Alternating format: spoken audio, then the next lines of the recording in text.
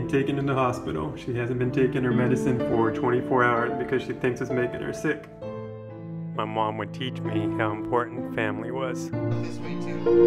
Smile. Then we got mom, and then we got dad. My mom was my biggest cheerleader. When I was in college, my mom's behavior would start to change. Psychosis, what is it? Hearing things, hearing voices, and having delusions. Tell me, I was in cahoots with FBI and everything else. We tried to get my mom the help she desperately needed and deserved.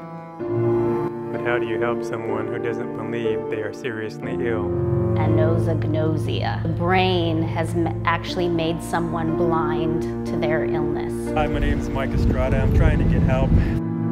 I'd quickly learned the odds were immensely against us. Kennedy started it before Reagan because there were abuses.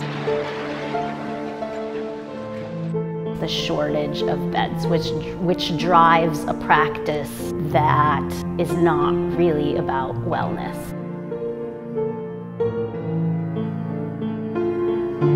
The pendulum swung to the other side.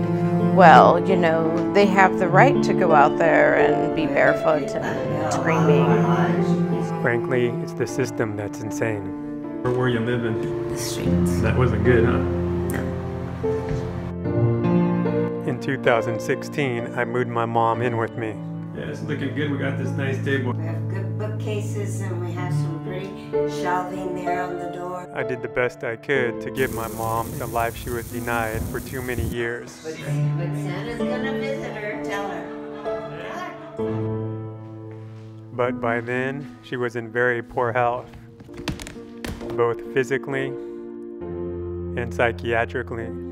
Is the FBI still watching you? They get shenangled into the witchcraft Satanist movement. Okay. To say I was stressed and our relationship strained is an understatement. This is my family story.